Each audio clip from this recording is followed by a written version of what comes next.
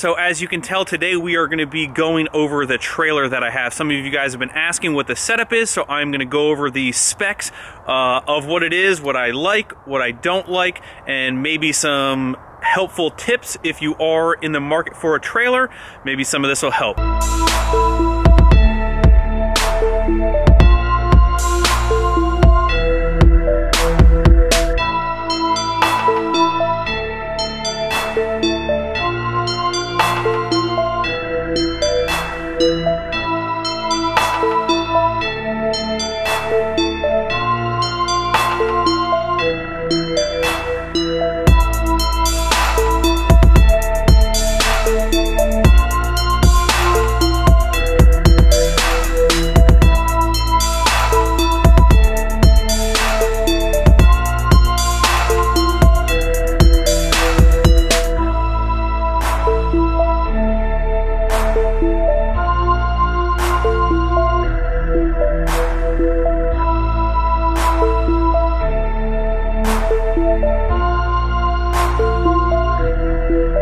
Alright, so like I said, I'm going to try and rattle off the specs for you guys. 2014 PJ 35-foot hydraulic dovetail, tandem dual. What other options are on here? They are 10,000 pound upgraded Alco axles on it. This trailer has disc brakes with electric over hydraulic system on it. I put the winch on, which I'll go over. Obviously painted the wheels black just to match everything else. Obviously, as you can tell, everything on all my trucks is black. So not really, I mean, a whole lot. Like I mentioned before, this trailer is pretty expensive with all the options on it. Luckily, I fell into, a friend of a friend who was selling this used, very low mileage. He only used it a couple times and it was about a year old when I picked it up, and I've had it for about a year. So like I mentioned before, haven't really done a ton to it, really just cleaned it up. It's a little dirty right now, but painted the wheels. The tires are still almost practically brand new on it. I added the winch, threw some stuff in the toolbox in the front there and kind of outfitted it. I put two new Ultima batteries, one in the back that operates the hydraulic dovetail, which I'll show you guys, and one in the front toolbox, which is solely for the winch. Everything is wired, so when the truck is hooked up and running, that it has a charge line going to actually both of the batteries, so both batteries are getting trickle charged when the truck is running. It also, on the back toolbox where all the hydraulic pump and everything stuff is, it actually has an external charge port where if you're parked and you're worried about your batteries going, it actually has an external charger to plug in to like a wall outlet. So let me walk around, I'll show you guys all the specifics of it. Quick shot of actually how the hydraulic dovetail works. It's really just these two big piston rams that are attached to the back, and it basically raises and lowers this back 10-foot portion of this trailer all the way down to the ground to load, and then picks it back up. The dovetail is actually capable of picking up 10,000 pounds, and when it is traveling in the lock position, which is what it is now, I think it's 5,000 pounds that it's able to put on the tongue while traveling. And I'll demonstrate how exactly it works here in a minute. Here's a shot of the back toolbox with the battery and the pump to operate the hydraulic dovetail. This is the remote for the dovetail, and then this is the actual remote for the winch, which I'll show you guys as well. This is actually the smart charging, which is attached right there to the side and is then hooked up into the battery. And as I said before, here is the external charge port, which you can just basically hook an extension cord right up, and it charges this battery and is also connected to the battery in the front of the toolbox.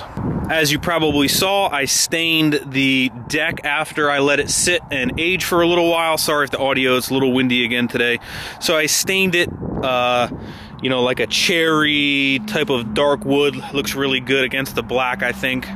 All right, here's the winch setup. I did do quite a bit of research, and a couple buddies actually bought trailers the same time as me, and just like truck parts or anything else, I mean, you could argue the opposite to death, whatever you want, but this is what I have. This is my opinion on it. Take it for what it's worth. This is a Harbor Freight 12,000 pound winch with some coupons and some discounts that I was able to find. This 12,000 pound winch cost me $300. So on top of that $300, I spent another $100 on a no questions asked warranty. Basically, what that is you can literally put this thing on for 6 months, have nothing wrong with it, and return it if you really wanted to. Or if something does happen, you know, in the time frame, I believe it's unlimited. It's not really a year or two. It's unlimited, no questions asked warranty on this winch. I had talked to a couple people who had worn winches, and they said they had no better luck of, you know, hit or miss, whether they were the most reliable thing or not. I know a lot of people that have these, and for the price, I could really put 2 or 3 of these on for the equivalent of, like, say, a Warren or a different company. So that's what I went with. I have had no problems with it. I've used it 2 or 3 times and absolutely no issues. Pulls really strong. I've pulled, you know, my 8,000 pound truck up on here once or twice. Just a quick shot of where they keep the spare tire. So pro tip here for you guys, I got this awesome Weber grill cover for their smaller grills, and this winch didn't come with a cover for it, but this small grill cover has straps. I can't really see what I'm doing. That has these corded straps, and literally it fits. I'm trying to do it with one hand while I'm holding the camera, but trust me, I'll show you guys at the end there. Look, you see right there, once it cinches down, basically covers the entire winch once it's stitched up. I've traveled down the road, doesn't blow away, hasn't torn yet. It's pretty thick canvas, so pick those up, Lowe's or Home Depot. I ended up purchasing a separate plug for the inside of my bed, and it actually routes down and wires into your existing harness. All you got to do is just wire it, plug it in. That way your wiring whip basically stays all contained right in your bed. All right, so here's the front and only toolbox that I have on the trailer right now. Over here in this corner, you can see in the battery box, I have another yellow Optima. It is almost 1200 cranking amps, so it's a pretty big battery for the winch, just in case I really got to use it multiple times. A couple pairs of gloves, and I have some spare hooks and some chains, axle straps, and then regular straps underneath here.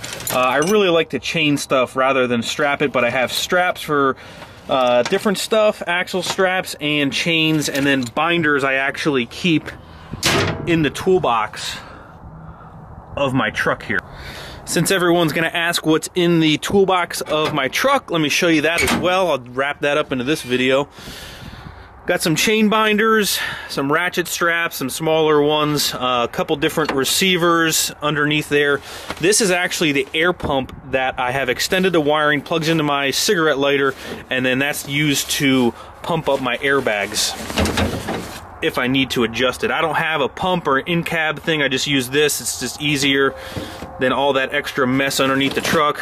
Drill impact driver, never know when you're gonna need that kind of stuff.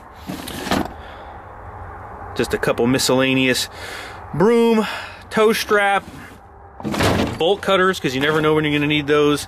This stuff has all basically random hand tools and mechanics tools for stuff on the road. This, I believe, is jumper cables, and then just a, you know, a multi-piece ratchet socket set, you know, for on the road stuff if I need it or anything like that. So that's what's in that box. All right, so let's show you how this specific dovetail works. They might have actually updated this since then. I know Big Tex uses a little bit of a different system now to raise and lower their dovetail and lock it in. So this is what mine has. So you just go and grab the whip with the controller from the side mounted toolbox. Basically hit the up button, you'll see it start to come up a little bit. Flip this lever. That unlocks the stops and then basically lowers it right to the ground.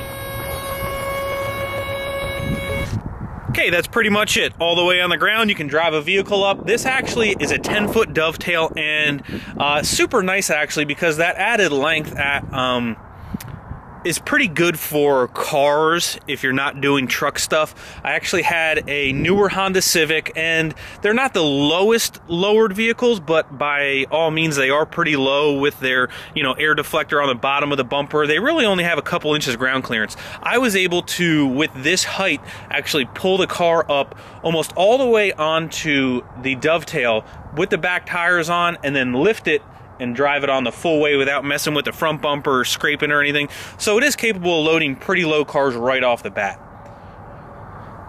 So let's put it back up. Oops. Wrong way. Oh, another thing to mention too is if I keep going down on this, this will actually push down and actually raise the entire back two axles off the ground. If you needed to change a tire or something like that, it is capable of actually picking up the whole back of the trailer and lifting both sets of wheels off the ground. Okay, let's go up now.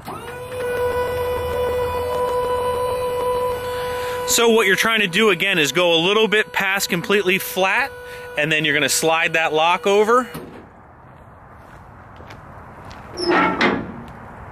Go down. Okay, and that's it. It's locked back on the stops, and that's pretty much it. That's how it rides down the road. All right, guys, so pros, cons.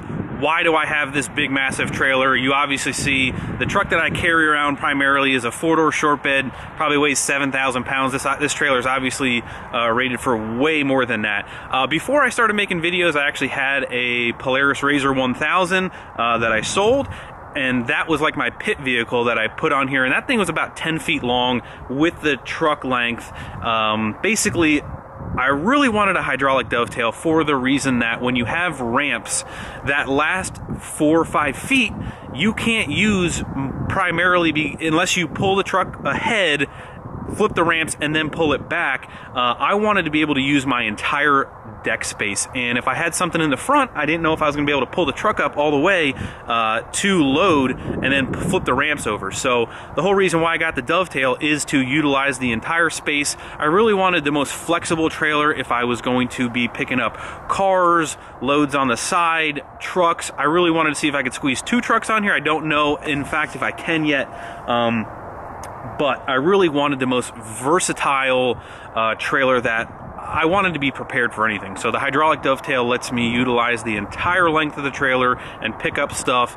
Helps if stuff's broken down, all you got to do is winch it halfway on the trailer and then pick the rest of it up with the dovetail, which it's more than capable of doing. I really wanted a tandem dual trailer because I've towed with single wheel dual axle trailers, and when you get a pretty heavy diesel truck on it and you're going down the road, Gooseneck really helps with that. But if it's bumper pull, I just feel like single wheel trailers tend to sway a little bit more at heavy speeds. This trailer can literally do 80, 85, rock solid, fully loaded, and not sway in the least. I don't recommend doing that, but it's really rock solid at high speeds. It doesn't sway in the least, and if you have a single axle trailer and you don't have that problem, then that's fine. I don't, you know, I'm not saying that your trailer's crap. I'm just saying that's a reason why. I've towed with other Gooseneck tandem duals. I've towed with Gooseneck single axles. I've towed with pretty much everything you can tow with, and this is just what I prefer to do the tasks that I knew I was going to be needing to do. Last but not least is the braking system on this trailer. If I can recommend one upgrade, obviously when you go into a trailer dealership, if you're looking to buy new, there's options just like cars and all that other crap. These disc brakes with the electric over hydraulic system is insanely good. They stop damn good. That's all. I don't even know how to describe it. They are quite a bit better in my opinion rather than the regular brakes that come, you know, drum, whatever other style that comes factory. Last couple points that I really just want to hit on really quick is the PJ, if you look, has that 10-foot dovetail, which a lot of companies actually use like a 9 or an 8-foot, which moves the wheels back a little bit further towards the back, and they're a little bit more spread out. I know Big Tex has a lot more spread, and the axles are a little bit further back. And my brother had a Big Tex with that spread about the same length as this, not a dovetail, but same dimensions pretty much. At first I was a little concerned with this tail being so long and the axles being so forward that going around turns, this tail swing was going to be something that was going to have to be, you know, really watched going around turns. That's something I didn't want to swing into another car going around a turn. I will say this.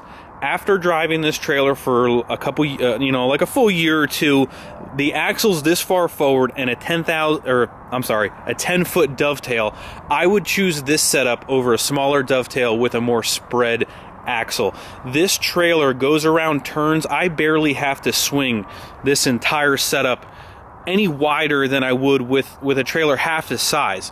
It really travels well, tracks well, going around turns. The 10-foot dovetail is not a concern in the least bit. The only con that I will say that I have found of this trailer thus far is, and I believe Big Tex does a lot better system with how they pick up and lock this dovetail. I believe they have more of a track system that travels up above the rear tires.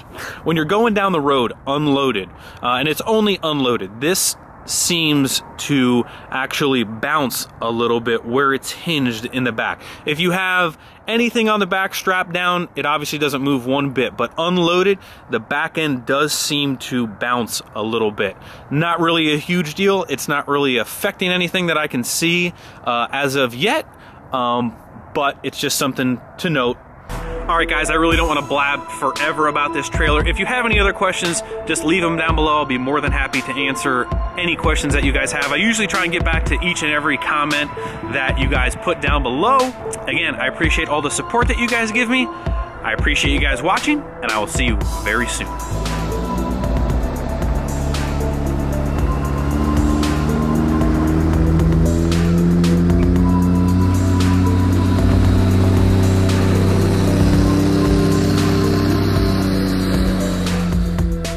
Oh, last thing I want to mention to you guys as well, if you're watching to the end, is the giveaway I am only going to put up for a couple more days. Definitely probably Wednesday, Thursday. I'm going to cut that off and pick a winner and maybe do a video like Friday or Saturday and let you know who the winners were. So make sure you go check out those last couple videos that I posted to find out if you haven't seen that. So giveaway, 8 Lug Mafia gear, 8lugmafia.com if you happen to unfortunately not win but still want a hat. They have t-shirts, sweatshirts. Go check out them online, and I will see you guys soon.